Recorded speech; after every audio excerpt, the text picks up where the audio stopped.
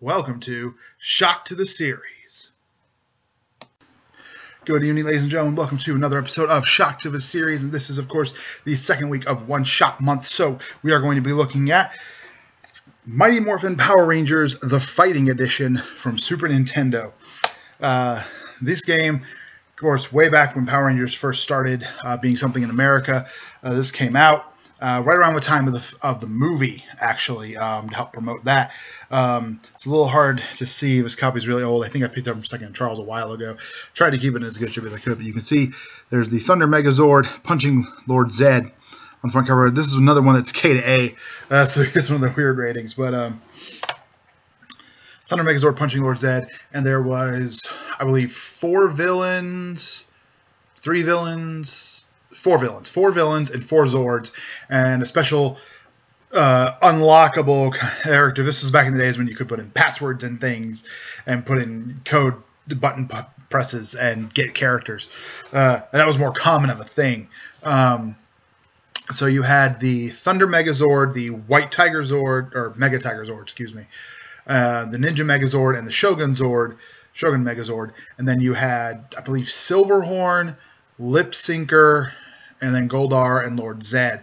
And the unlockable character was Ivan Ooze, the villain from the movie. I always loved Ivan Ooze as far as, like, one of those villains who, like, I know the movie wasn't great. I know it was better than Turbo, but I know the movie wasn't great. But I loved Ivan Ooze. Yeah, he felt like a bigger deal. When he merged with his own little Zord things. Again, watching some things back later, it's not as great as I would have liked it, as I would like it to be. But I think it is well and truly done. My hope is that Ivan Ooze doesn't just kind of get lost to the annals of Power Rangers history, being an American created villain. My hope is that maybe he shows up as a more serious threat, maybe in a sequel to a 2017 movie, maybe, or maybe we get some. I don't know. I don't know if you can improve on Zed. I don't know that you improved much on Rita or Goldar, to be fair, in the 2017 movie, because I love Goldar, Rita, from the original show. But the thing is, this game is really interesting. It has a different mechanic than I think any other fighting game I've ever seen or played, where you've got a bar constantly filling at the bottom, and if you happen to time what essentially amounts to your super, you have various special moves, but if you happen to time one of those moves exactly right, basically as the bar gets completely full, you pull off A more powerful version of the move, and B, you allow your bar to change color, and it goes from, I want to say, like blue to green to pink to yellow. I think it's 3 or 4 colors. And then eventually, if you do it enough, and you can do it whenever you can, basically if your move connects, or it doesn't even have to connect. If you time it right and power it up, even if they block, your bar will change color. And eventually it'll change to a point where instead of just a fairly solid color, it's lightning across the bar. And at that point, if you do the move again, it might require a little more input. But if you basically do the move again, you get your ultimate super, basically. You get your finisher, essentially. And it can be blocked, unfortunately. So, I mean, it's still blockable. It's not something where they just have to take it. But it is still very damaging. I'm fairly certain there's chip damage in this. And it still does a fair bit of chip damage, and if it goes unblocked, they're in serious trouble. And it's also really just a simple setup. For the story mode, of course, versus you can pick anybody you want. For the story mode, you pick either the Thunder Megazord or the Mega Tiger Zord. And you go into battle. And initially, you train against the other Megazords, and you fight the bad guys. So for the matches against the Megazords, you're in a giant Zordon command center training room, essentially, which is really cool. It's still a fight. It's not just practicing your moves on them and doing stuff like that, but it feels more like, okay, this is a sparring session. This is a training thing. This isn't, that big a deal. And then for the monsters, you actually are out in the world fighting the monsters. And eventually you do get to fight yourself, the second color of you, And that's a really hard fight. That's basically the fight before the last couple of villain fights, and so that's really kind of your big test, because Zed can be pretty difficult, and if you do right, you do face Ivan Ooze, and Ooze is difficult too. Ooze is difficult if you let him be difficult, but he's also very susceptible to just uppercut, uppercut, uppercut, over and over again.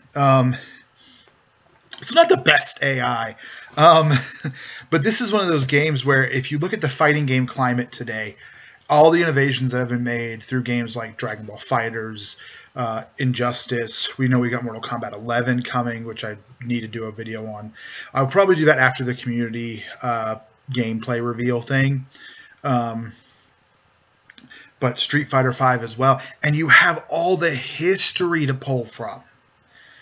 I mean, even if you just take Megazords and bad guys, we've got everything basically after Shogun that hasn't been in existence in a fighter. Really. I mean, they've had other Power Ranger games, but nothing in the fighting game sense. They've had, like, run around, slash 'em ups, and they had the E game, the little Mighty Morphin game that was released, like, last year, 2 years ago. That was all right, but it could have been a lot better. And there's the mobile fighting game now that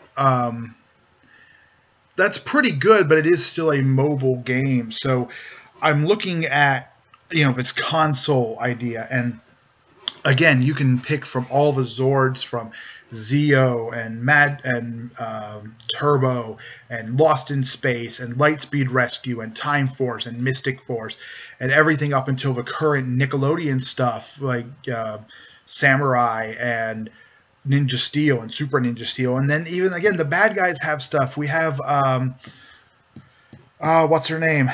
Ninja Steel Villainous. The series just finished. My mind shouldn't be this blank.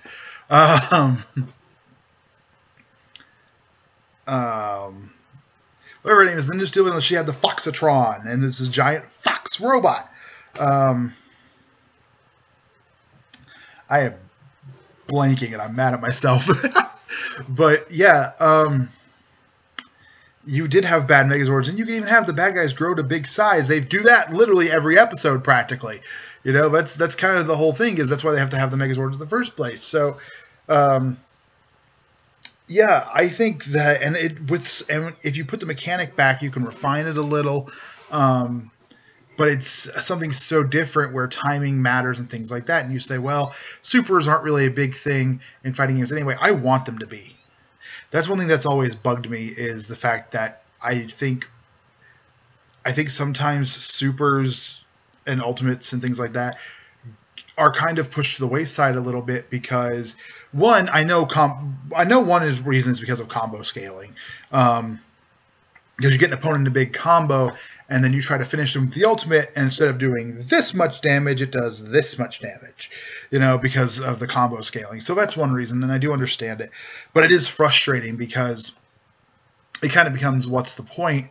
And now, admittedly, it is a big shot, and if you can manage to catch an opponent coming in with it, then it's usually a good thing if you haven't been comboing before. But I really feel like... ignore the flashing lights, by the way. I'm updating my PlayStation that I finally got back. Getting it all in working order again. But yeah, I think Mighty Morphin Power Rangers, the Fighting Edition, is well past due for some kind of sequel, some new take on a Power Rangers fighter. I was really hopeful personally that we'd get like the White Ranger or something in Injustice 2 as DLC, when we end up getting the Ninja Turtles instead, which I'm fine with to a point, but at the same time, it would have been really nice to see the Rangers. I think they would fit with the Injustice 2 scheme very well, but giving them their own new fighting game would be just as good, if not better. That's it for this one, guys.